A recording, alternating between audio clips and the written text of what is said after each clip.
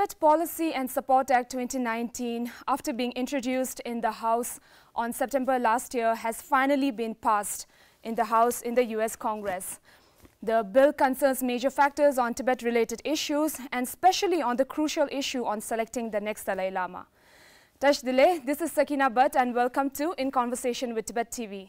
Today I am honored and delighted to introduce Honorable Sikyong Dr. Lobsang Sangay, the President of Central Tibetan Administration. Sikyong La, it's lovely in every way to have you here. Welcome to our show.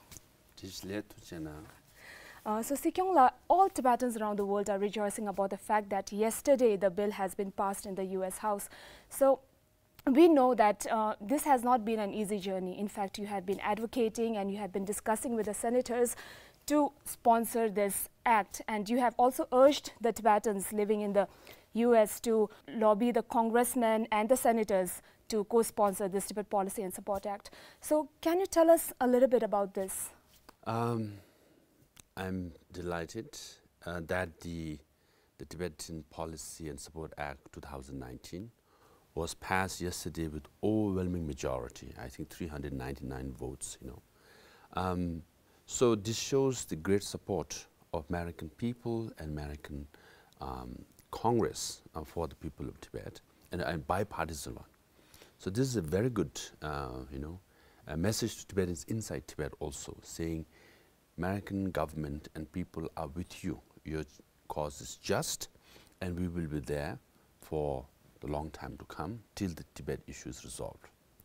Now, in the bill, there are many provisions which was passed in. Actually, there was a Tibetan Policy Act 2002, which was revised, updated, and a lot of other issues are added. For example, like you mentioned on reincarnation, Tibet as a very important environmental issue of CTA and democracy, and the situation inside Tibet about opening a consulate in U.S. consulate in Lhasa, and so many other factors, right? So this is a great news. Having said that, this is a very positive first outcome. Now we have to go to the U.S. Senate. As you rightly mentioned, I've been lobbying in the Senate for quite some time, because House with the Honorable Speaker Nancy Pelosi, and other Democratic House members, we were quite confident that we could get the support. But the Senate is with the Republican Party. So I've been going there, and the Office of Tibet in DC has been working very hard.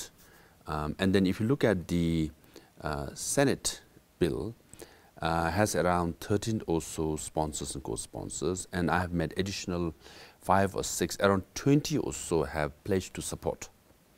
Normally when you get 20 senators to support, which means the bill has good chance of passing as well. But then now I'm going back in February, then also maybe I might have to go twice, because we were hoping that the Senate will also, Senate Foreign Relations Committee will pass it in January, but with the whole impeachment issue and all that, the Senate session is not being held. So I have to go maybe twice, then push it again. And my hope is by June of 2020, we will get the bill passed and made into law. Because by June, the presidential election in US will heat up with both the primary of Democratic and Republican Party will have the nomination candidates. So before that, before the summer recess and the summer election campaign, we would like to see. So let's hope. It's a very good first step. So there's a second step in the Senate, and the President of the US, Honorable Donald Trump, has to sign the bill. So you have to lobby the Senate as well as the executive wing. So few more steps to go, yeah. Can you once again explain it in a very simple term so that our viewers will understand? Because we know that we have not reached the final goal, and there is a process for the bill to finally turn into a law. First, it has to be introduced in the House, and then it has to be passed, and now it has to be passed in the Senate. So can you tell us the steps? Now the Senate Foreign Relations Committee, because this bill is essentially about, U.S. foreign relations, hence the Senate Foreign Relations Committee has a major say. So the Senate Foreign Relations Committee have to take up the bill, and then they have to vote. And if they pass it, then it comes to the floor of the Senate. The once it comes to the floor of the Senate, like in the House, you need to get a date. Then they have to debate and then vote and pass it. Now, but this bill also has provisions on environment, on on visa issues and immigration, and also funding. So hence, even though it looks as though the House passed the bill, but the main responsibility lies with the House and Senate Foreign Relations Committee. But because it has judiciary-related provision on immigration and visas, and funding-related, which goes to Appropriation Committee, environment and related, right? So the Foreign Relations Committee take the main responsibility, but the bill has to consult and seek approval from all other committees. So this takes a lot of effort. Fortunately, I met the chairman of the Senate Foreign Relations Committee, Senator John Risch. And then it so happened that I also knew the staff members who were working on it from Halifax Security Forum. So when I went to Halifax Security Forum in November, they were there too. So ultimately, in politics, there's a status and protocol, and ultimately it's more to do with personal relationship. It's personal touch. So if you know someone, they will go extra mile to make things happen. So I'm pretty confident that the Senate Foreign Relations Committee will pass it and take it to the floor of the Senate. Now, normally, if you get 20 senators on board, you have a good chance. But as long as you can get 30 or 40, then if you can get 50 when it comes to the floor, then bill is surely going to pass, right? But so far, the senators who we have, like Senator John Cotton, Lindsey Graham. Lindsey Graham is supposed to be one of the most influential Republican senators. Not just that, he's very close to Donald Trump. Tom Cotton is very close to Donald Trump. And Senator Dianne Feinstein, very senior in Democrat Party. And Patrick Leahy, very senior. So because we have very senior Democrats and also very senior influential Republicans as co-sponsors, so the chances are very high. And then obviously Senator Rubio, Senator Cardin are key co-sponsors. So, and then this bill comes from the China Commission. This is not a bill CTA sponsored. This is a bill, of course, CTA would like to have it, but it's sponsored by the China Commission, which is formal entity within the US Congress. So that's very good. So before I forget, so there's a long way to go. So there's a step-by-step you have to do it. So we've been tracking it for the last 6-7 months now, and then lobbying behind the scene, right? So you have to do a lot of lobbying, and each staff you meet, each senator. And I also wrote personal or individual letters to 535 senators and congressmen. And Office of Tibet staff members, they went to all the offices and delivered the letter in person. And yes, you're right, we also urge Tibetans, in US to lobby and call and write their congressmen and senators. So all these help push the bill. But again, before I forget, I really want to thank Speaker Nancy Pelosi. Not only she came to support the bill, she mentioned CTA and Sikyong, and Jim McGovern, who is the key co-sponsor of the bill. He also gave a speech on the floor, and he mentioned CTA as the legitimate representative and reflects the aspirations of Tibetans around the world. So both Speaker and the main sponsor of the bill, Jim McGovern, are not just supporting the bill and passing the bill, also adding legitimacy, and if not legitimize, acknowledge CTA as democratic entity and as a great legacy of His Holiness the Dalai Lama. So this is very good. So there's a lot of political element to this here. You have mentioned a lot of positivity regarding this Tibet Policy and Support Act. So we are definitely seeing a possibility. Well, I'm always a glass half full kind of person. When I initiate something, I would like to see it, that it gets done. 9 years of step by step, the efforts and the lobbying that we have done. So finally we see some results, And yeah, there are various key staffer like Jonathan Steiber, Jennifer, Reva, all played a very important role. So there are a lot of people who are working, publicly and behind the scenes. So the credit goes to a lot of people, and also ICT, and in the month of April we have Tibet Lobby Day. So all this has been going on. So it's good. So Sikyong, can you tell us the importance about this bill, especially for the Tibetan cause? Why is it so important? Very important. Now in the Tibetan Policy Act of 2002, which was primarily focused on human rights aspect and the political aspect of situation in Tibet, so which is very important. And it calls for the appointment of a special coordinator on Tibetan issues in the State Department, and after that special coordinators were appointed, and funding for Tibetans inside Tibet, and then funding for, I think, other agencies as well, and then calls for opening a consulate in Lhasa. But this time we have added more strength to it, because Tibet as an environmental point of view, as Tibet as a third pole, is very important. And then reincarnation, religious freedom is very important in coming years, right? Already and in coming years. And politically also, to specifically mention CTA, and to provide funding. So these are major political statement, so that way, so this is at this time when China is increasing its influence all over the world. In many countries, they shy away from taking up Tibet issue, right? And then American government, the American Congress at this time, to come out with this kind of a bill is very, very important. Sikyong, speaking on the Chinese interference on the reincarnation of His Holiness the Dalai Lama, which is no doubt a matter of great concern for all the Tibetan people around the world and for the followers of His Holiness the Dalai Lama.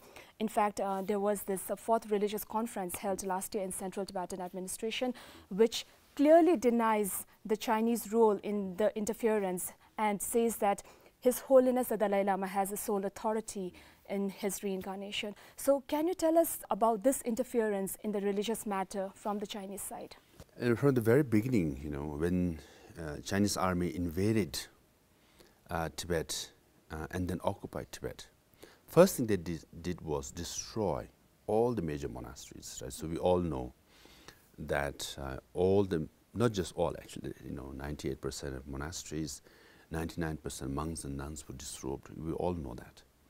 That clearly shows that the invasion and occupation was also to destroy the Tibetan civilization, so that they can Sinicize or make Tibet into a Chinese province and make Tibetans Chinese. And the soul of our identity is also a Buddhist civilization and Buddhist culture, right? That's what they wanted to do. So since then they have been destroying, demolishing, discouraging Buddhism as we know it. Now on reincarnation, since 2007, they have come out very clearly with documents and directives and regulations saying any reincarnation has to be registered at the district level, state level, and the national level to be recognized, and now altogether they have 1,300 or so quote-unquote recognized tulkus and lamas by the Communist Party of China. It's odd.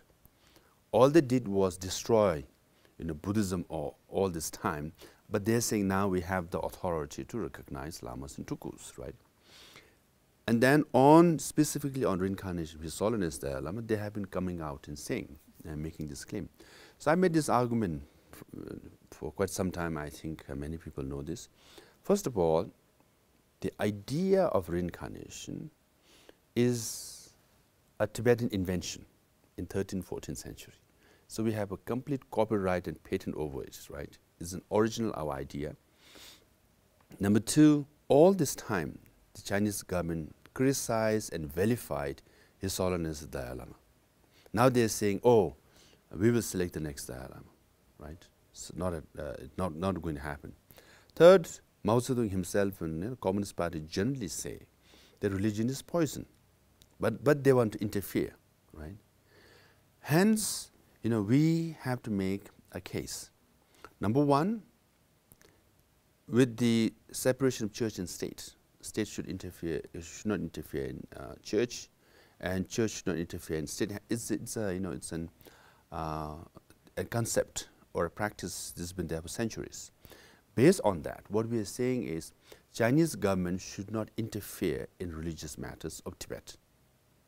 Number two, from human rights point of view, as far as religious freedom is concerned, as far as lamas are concerned and their reincarnations are concerned, is their business, is their freedom to choose the way they want to, which has been going on for 700 or 800 years in the Tibetan civilization, right?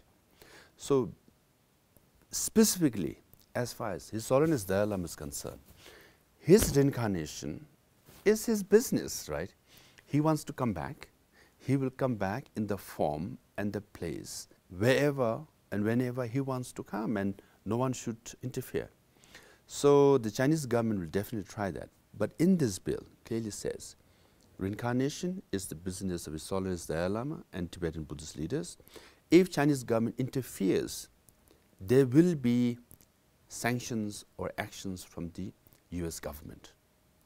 Now, US government is not interfering in the reincarnation, okay? Because what they're saying is, this is a matter of religious freedom. American government will not interfere in selecting the Dalai Lama or any reincarnated Lama. What they're saying is, this is a matter of religious freedom. Let them do it. We will not interfere. China should not interfere. No one should interfere. But let Tibetans decide the way they want to. So hence, this is a very, very important issue. There's already Chinese government is making claims, and they are threatening, governments. For example, the Chinese ambassador in India, in Delhi, wrote an opinion piece in a major Indian newspaper with a section on reincarnation. And Indian journalists who went to Beijing and Tibet, they came out, all wrote the same article, the same headlines. China will choose the Dalai Lama. India should not interfere. If you do, there will be consequences. Already, if China is quote unquote threatening or sending a strong message to India, which is a large country with a huge population and a strong country, what they could be doing, or they are already doing, to other countries around the world, right? And we saw recently the provision in the Myanmar-China agreement on Tibet, and Nepal-China agreement on Tibet, and then so all these are signals that they are pressurizing various governments to buy or support the Chinese government, stand on Tibet in general, and soon reincarnation in particular. Sikyong, I have even read somewhere where the Chinese authority have mentioned saying that the reincarnation of Dalai Lama has been a centuries-old practice following the Chinese law and regulations. We know it's not true, but then why are they doing that? What is their motive? They come out with this, 18th century regulation. But as I said, reincarnation started in 13th and 14th century in Tibet. So they just cannot come, 300 or 400 years later, regulation and say, we have some right about it, right? And also, the first Dalai Lama to fifth Dalai Lama, right? They were all religious leaders, and fifth Dalai Lama became a political leader in 1642, which is also, 100 or 200 years before the Chinese so-called regulation is being imposed, right? So, the reincarnation of Dalai Lama, we've been selecting for centuries, and reincarnated lamas of Tibet, we've been selecting for centuries. And you cannot come with a regulation way later and say, oh, this regulation should prevail over reincarnation. Hence, they have no validity at all. And as I said, they are atheists, Communist Party. They say religion is poison. They vilify His Holiness Dalai Lama throughout his life. But now they're saying, oh, we will select the next Dalai Lama. And among the 1,300, quote-unquote recognized lamas, the list the Chinese government has at the moment excludes His Holiness the Dalai Lama, right? But then they will say, but next time we want to include, so you can't have both ways, right? If His Holiness Dalai Lama is the one you want to have reincarnation, then you must be recognized now and accept it. Based on middle way approach, His Holiness is saying we want genuine autonomy of Tibetan people. 6 million Tibetans in Tibet and millions of Buddhists in China are saying we want to see and be blessed by His Holiness Dalai Lama. They should allow that. You don't allow all this, but then they are claiming over reincarnation, right? So there's a fundamental contradiction itself. Hence, His Holiness says very lightly, but has a profound message.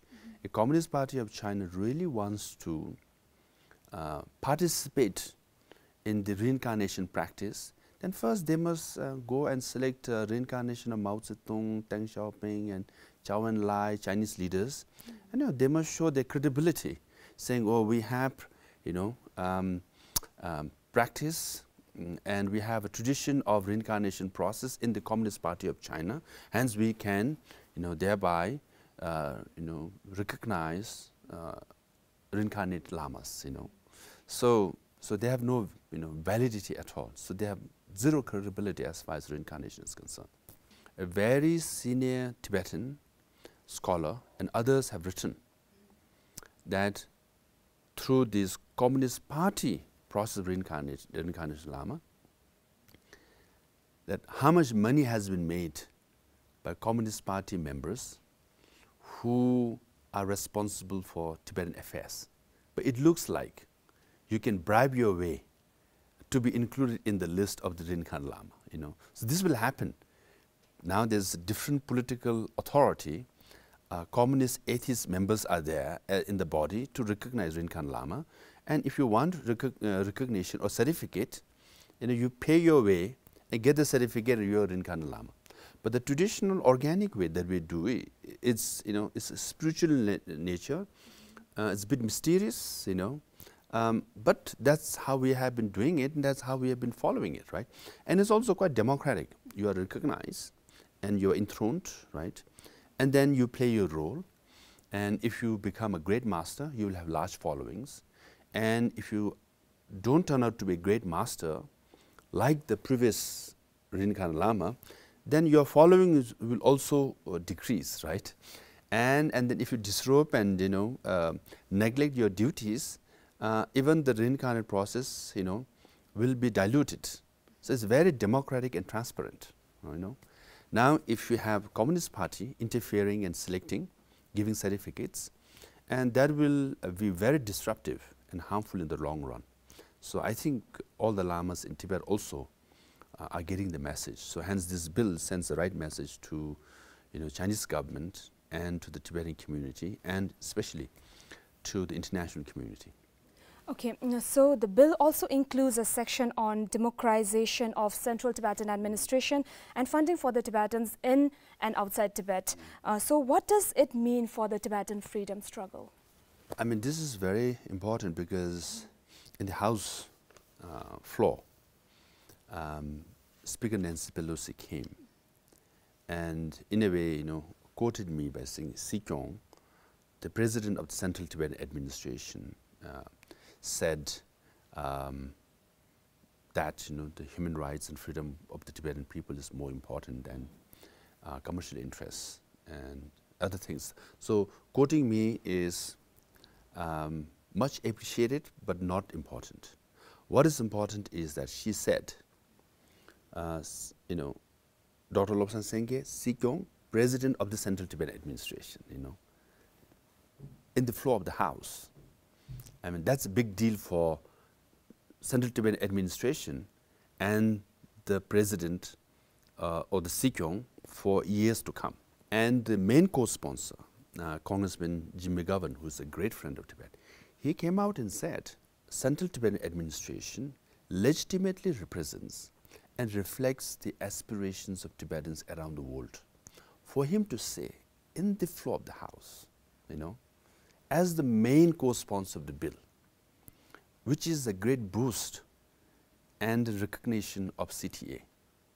And in the bill also, there are a couple of provisions on the democratic process, how it started from 1959-60, the parliament, and the election of Sikyong, and the devolution of authority by His Holiness the Dalai Lama 2011.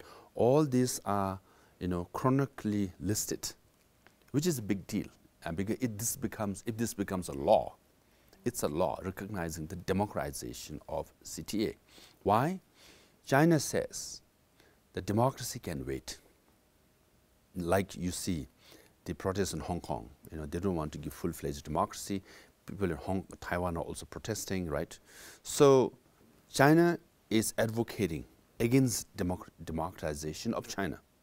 But even though CTA is of an exiled community, a small exiled community, we are showing it to the world that even an exiled community can have a democratic system as per the vision of His Holiness the Dalai Lama and participated by Tibetans around the world. And today, both the Honorable Speaker and co-sponsor of the bill, mention it officially in the House. So that's a big deal. Now, funding also, we've been working on it for now, I think 7 years or so, right? When Kedor was the representative in the Office of Tibet, right? Now Nguru Singla is there. We've been planning this for a long time. Because when I came in 2011, our funding came from PRM, the office or agency of the State Department, which is Population, Migration, Refugee, right? So the funding we used to get was up to $3 million. It was anywhere from $2.3 to $3 million, which was discretionary in nature, which means at any time one can cut it. That's precisely the reason why we moved our office, Office of Tibet from New York to DC. We want to go there and approach the US government directly. With that effort came the funding, right? So first came $3 million, which is a line item in the budget. Initially, the PRM is discretionary of the administration, but the line item in the budget means once it's in the budget, you will get the money. And then we increased to 6 million. Now, 9 million, right? So it's line item in the budget, which is a good thing because the US budget is passed by the Congress, signed by the President, saying Tibetan community in India and Nepal should be granted this much of amount. And for the resilience, and leadership of the CTA, so which is a big recognition. Now, if this bill passes, becomes a law. Now, this law can be revoked only by the Congress again, right? And then, hence, I can't say it will be in permanent nature, but it will be long term. As long as there is the act, a law, funding will continue. So it's like step by step. We moved our Office of Tibet from New York to DC, and then we approached US Congress and government directly. And step by step, budget funding came from line item to line item, 3 million, 6 million, 9 million. Now it's in the bill. So again, it's a recognition or acknowledgement of CTA and its leadership, and a blessing of His Holiness the Dalai Lama, that if this becomes a law, the funding will continue for a long time to come. So, Sikyong, apart from Tibet Policy and Support Act, I would like to ask you a few more other questions. So, I wanted to ask you about the 550 vision, which is one of the major and important factor of Central Tibetan administration. So can you just explain to us in very simple terms what this vision is all about? Now, 550 means 5 years, 50 years, literally, but actually means short term and long term, right? And you know, this is also based on His Holiness advice. One should always hope for the best, but prepare for the worst. So when I had audience with His Holiness Dalai Lama in 2011, and then, you know, since then I've had like maybe many audiences, right? So in initial stage, he told me, now you're elected, now you're a political leader, now you must plan as if I'm not there. So as a Tibetan, as a Buddhist who is his follower, like any other Tibetan, I was overwhelmed with emotion when I heard that, right? Now you must plan as if I'm not there. So, you know, for days and weeks and months, you know, I didn't tell anyone, I just could not digest it, I could not share it with anyone. But then, you know, each time I went, and he kept telling me, hey, you should plan. Then I took it to heart, you know. So psychologically and emotionally, I overcame that, what do you call it, you know, that feeling, you know, to plan something, right, beyond him. Was anything coming into your mind then? Yeah, because, you know, when I got elected in 2011, you know, like any other Tibetan, I always thought I'll come and serve His Holiness Dalai Lama. He will tell me what to do and I'll just do it. So you didn't have any plans on your own? Yeah, I mean, of course I had. But generally, whatever I have plans, I'll share with him and he'll advise me. And if he has some plans, he will tell me and I'll just do it. It's very simple, right? But then he's telling me something very differently, right? He's saying, you must plan as if I'm not there and move forward, you know. And then, you know, even sometimes he used to tell me that I worked for the last 60 years, even 70 years inside Tibet, right? I've worked so hard to make this refugee community a very successful community. Our movement, a global movement, even though we're such a small number of people, right? And then as far as Buddhism is concerned, as far as his vision is concerned, as far as the message of, you know, compassion and, you know, kindness, you know, it has spread all over the world. Single-handedly he did that, right? And then he told me, now as he ages, as he travels less and less, he will keep listening to news. And, you know, if he keeps hearing good news, which will also make him happy and, you know, make him live long. If he keeps hearing bad news, and, you know, he will, even though he's Chinese, but in human form, he'll be sad too, right? So it's a major responsibility that you must plan so that we keep delivering good news to him, or at least avoid the bad news, right? And how should we plan? As per his vision, we have come this far, very successful. And elder generation worked so hard and delivered this CTA, the Tibetan democratization movement, inside, outside, all over the world. Now you have to plan. So then I said, but I can't tell people, you know, this is what His Holiness told me, now we must plan accordingly, right? Then that will overwhelm and make Tibetan people also very emotional about it, that you must plan as though His Holiness is not there. So I said, 550, you know, what is a short term? What is a long term? So the Tibet Policy Act is part of the long term for both inside Tibet and for the Tibetan freedom movement, you know. If this bill is passed, funding and the acknowledgement of CTA and the reincarnation, the environment, Tibet as a political issue will be a law and will continue for a long time, right? So for 50 years, if possible. So similar, then you have to plan. Now, what will be our education policy, right? What will be how we can sustain the Tibetan settlements, you know? At least how we can sustain the Tibetan community in exile in India. And hence, in 2014, the Tibetan Rehabilitation Policy Act was passed, right? So now there is a policy act of the Indian government which recognizes Tibetans in exile, and the humanitarian aid and welfare scheme for Tibetan people should be provided for. So this will also help us for the long term, right? So health, Tibetan Medicare, finance, the Kangjong, the banking system that we are coming up with, all these are long-term plan. Even the backdrop that you see of Kanki, right? So when we first came here, all the buildings look like any other buildings in Megalodganj or Lower Dharamsala, But this is the seat of Tibetan administration, and we always talk about Tibetan culture, Tibetan artifacts, Tibetan architecture, and if we can showcase it and say how beautiful it is, this is being destroyed in Tibet, that will resonate with people instead of just words, right? It took us 5 years to transform whole of Kangjikishong from a, ordinary, normal-looking building to at least, Tibetan design, Tibetan architecture, So it takes a lot of efforts. I mean, you can have vision. Okay, you want to transform Kanki into a Tibetan architecture. Okay. Now all the demolition, the destruction, the construction you have to do. I mean, most of the CTA staff, including their children, were complaining because how bad the road was, and how dusty it was, how noisy it was. Right? You have to listen to criticism for 5 whole years. Then finally, when it comes out in this form, they will say, "Oh, Kanki looks nice. Kanki has changed a lot." I mean, they'll be like, worth it, all the construction. That's true, but appreciation is only 30 seconds or 60 seconds, But the efforts you have to put in, plan it, the funding, and daily basis you have to see to it that is as per the quality. So hence 550 is that for the Tibetan movement too. And the question is, how can we sustain for another 50 years if need be?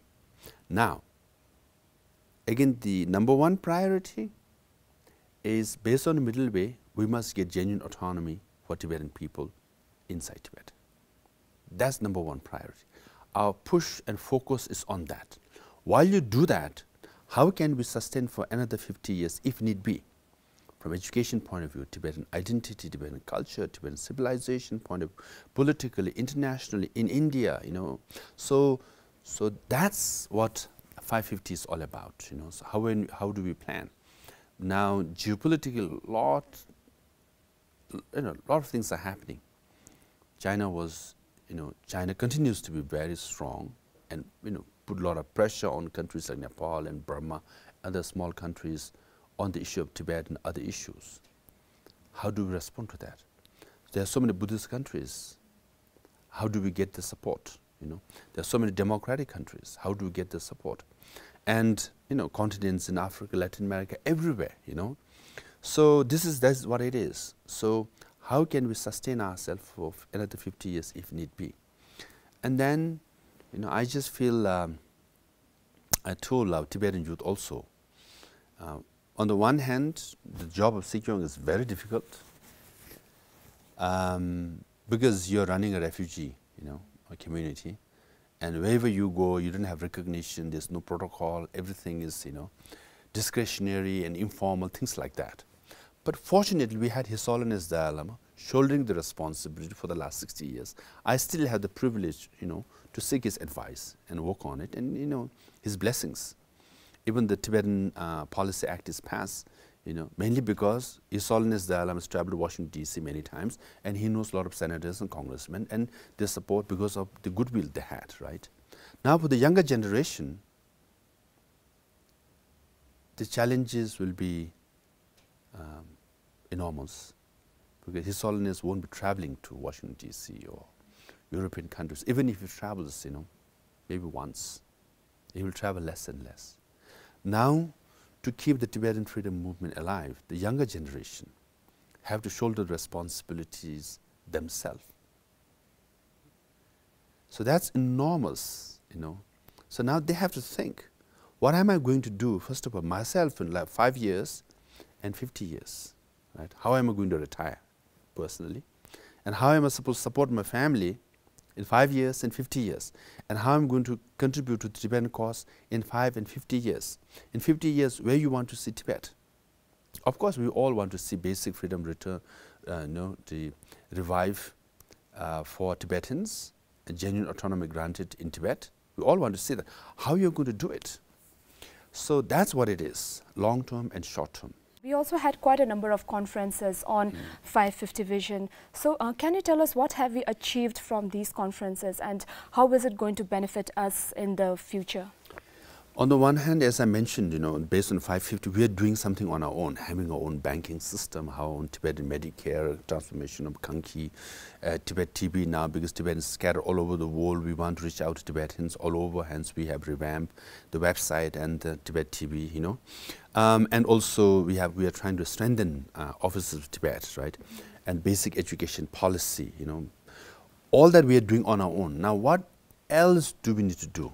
Hence, 550 Political was to get all our old friends with political expertise and political knowledge come together and tell us what to do. So they have made many recommendations, right? And then we have 550 Resilience, where we discussed, again, have experts and both international and organic Tibetans on economy, education, health, and culture, right? So all the recommendations we have compiled, and 550 Youth, because they are the future. We have compiled and we have distributed, right, since May of last year. We have read it on Tibettv, published in Tibetan and English, is distributed all over, all the recommendations there for people to read, get ideas, and then come with specific projects which they can implement, So this is the brainstorming session. We have done what we could as far as CTA is concerned. And then with the weekend schools, all over, and with travels more of Kaluns and my colleagues all over the world, because there are now equal number of Tibetans, outside as well. Those things we're doing on our own. Now, what more can we do? So there we are having brainstorming sessions, and all the recommendations are there. Now, people should read it, and people should digest it, and then contribute.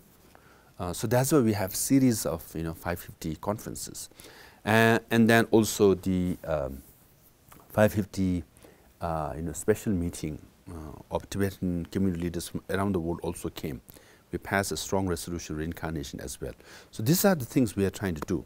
Now soon in April we will have the 550 conference of Tibetan associations abroad, North America, Europe, Australia, New Zealand, Taiwan, and they all will come here because their requirement and their situation are different from the Tibetan settlements in India, Nepal, and Bhutan. So again, we will do that. We start thinking, we start discussing as to how do we plan moving forward, right? And the Tibetan Buddhist centers will also come. So that's the plan. Now the Tibetan, the 550 Youth Forum has been very successful, is in huge demand. Clearly now, you can see those who don't get selected, right, have views, and then write emails and things like that, which means it's in huge demand. So we are trying to increase the number of 550 youth participants this year, and then we provide airfare and housing, everything. So which is good. Now youth are interested, they come, they participate, right? And so these are the things what we are trying to do. Is now whole community should brainstorm and think. Tibetan association, Tibetan community, Tibetan settlements, Tibetan Buddhist centers, and the political activists all should plan short, long, and hoping for the best, but preparing for the worst. Yes, Sikyong, recently CTA, Central Tibetan Administration, has selected 5 youth ambassadors from the recent 550 conference that was held last year. So, like you mentioned, that youths are very important now. They are the voice for the Tibetan cause. They will be shouldering responsibility for the cause of Tibetan future. So, can you tell us what are you hoping through these initiatives of selecting these youth ambassadors? We had this plan to have youth ambassadors in the very first 550 Youth Forum. But then because we didn't announce it, so we could not select after the conference was concluded, right? So in the second Youth Forum, so we announced it, we selected. Idea is that, the youth themselves should take responsibilities.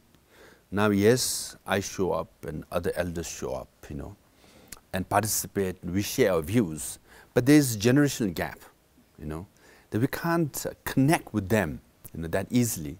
So now what we're saying is the Youth Forum, which is very successful, eventually should be run more or less by themselves, We'll provide the funding and resources to the extent we can. CTA will do. So the youth ambassadors that we have selected, the 5 of them, their condition is that they should come to India a week or so prior to the youth forum, and we will take them to settlements and monasteries and schools and, you know, educate them as to, you know, the things that we are there, because we realize that most of the youth participants don't know much about CTA and then settlements and things like that, Nyamde, cooperative, things like that. So we'll take them, educate them, first of all, and they'll come and moderate the breakout sessions and moderate panels. So whenever there's a discussion at the breakout session, so there are some informed youth who got outside perspective, who didn't know much about Shija and the Mengang, things like that, but now who can share with them, right? And then so the discussion is more constructive and productive, because in the first 5 Youth Forum, at the end the conclusion was, one conclusion was that, oh, we thought we had all these ideas, but later we realized the CTA is doing most of it, you know, right? And then, you know, so that was the dilemma. And I said, why not we have youth ambassadors? And these youth ambassadors, in the first batch, their role will be mainly to play, you know, during the 5 Youth Forum. But once they go back, they have to play, you know, important role in their communities as well, and be associated with offices of Tibet, and then, you know, coordinate with the youth outreach, you know, efforts. So that's the idea. So, you know, congratulations to these 5 who got selected, and they'll be coming here in April. In August, I think. I think the next 550 Youth Forum will be on August 11th to 14th or something like that. We increase it by 1 day. There'll be more breakout session, and yeah, they will have very important role to play. It is always held in the month of August. Yes, that's the whole idea, because during summer break, before the new semester university starts, but in Dharamsala it happens to be monsoon season. Weather will be, you know, it will be raining like cats and dogs. But I think they have had very good experience. The feedback has been very good. So Sikyong, this is your 2nd term serving as the President of Central Tibetan Administration. So in these past 9 years, how much do you think that you have achieved in terms of goals and plans as the President? The major goal is still not achieved. That is to resolve the issue of Tibet. So this has been the main task of any Sikyong and Kashak for the last 60 years. All have tried, you know, their best, and I've also done my best. And the issue that is not resolved for the last 60 years is not resolved during my time, right? So that remains unresolved. And you know, as a Tibetan, you would like to see that. So that this is this unfulfilled objective. And then, yeah, His Holiness' vision is so great and so vast, you know, and he has so many great ideas. Sometimes when you listen to him, sometimes you wonder, you know, why is he thinking and saying like this? But after months or years, you realize that, you know, he's thinking way ahead. So, you know, some of the things, you know, he said are still not fulfilled. But as you know, I normally don't share much about what His Holiness says, you know, personally to me.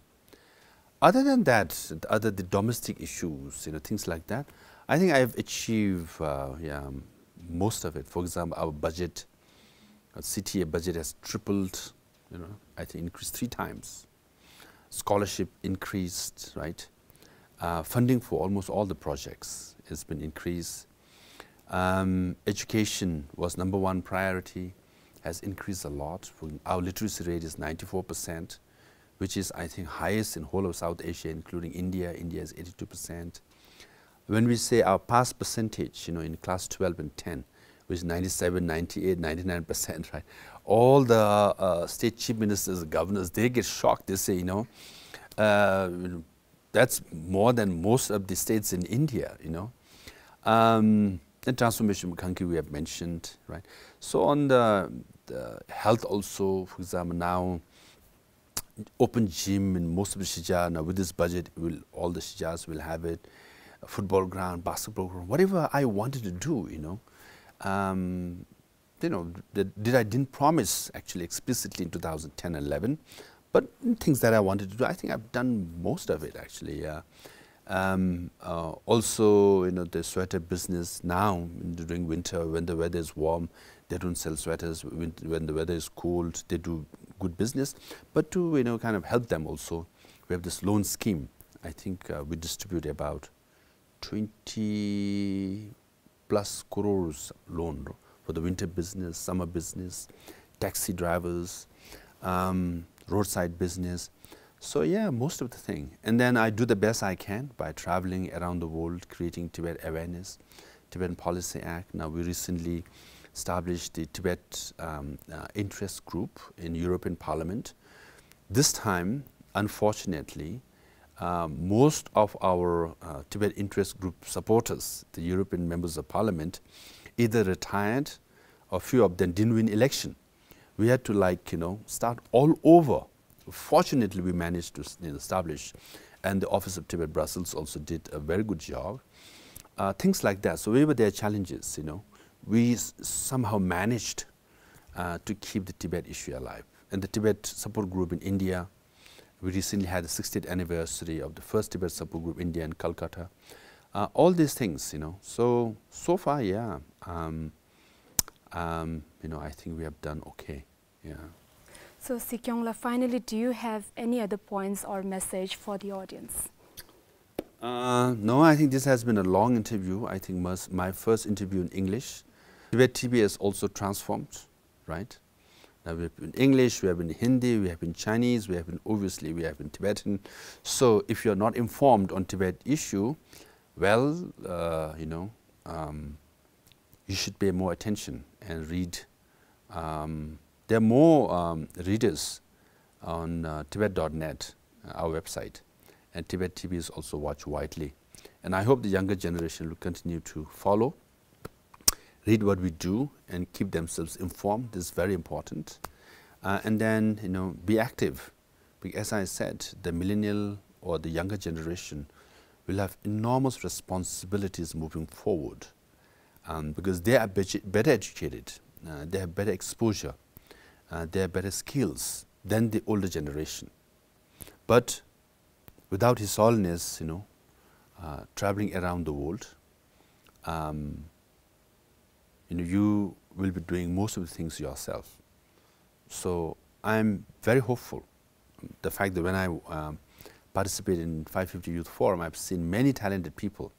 So talent is really good. The resources are enormous.